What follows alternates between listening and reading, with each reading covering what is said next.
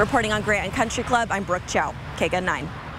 Brooke, thank you. It was freshman orientation day at Catalina Foothills High School. Members of the peer mentoring program, or the Link Crew, were there to welcome freshmen and transfer students.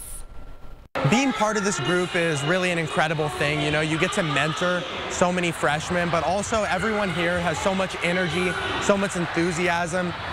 So it's a really great part of the student body that I really look forward to coming to.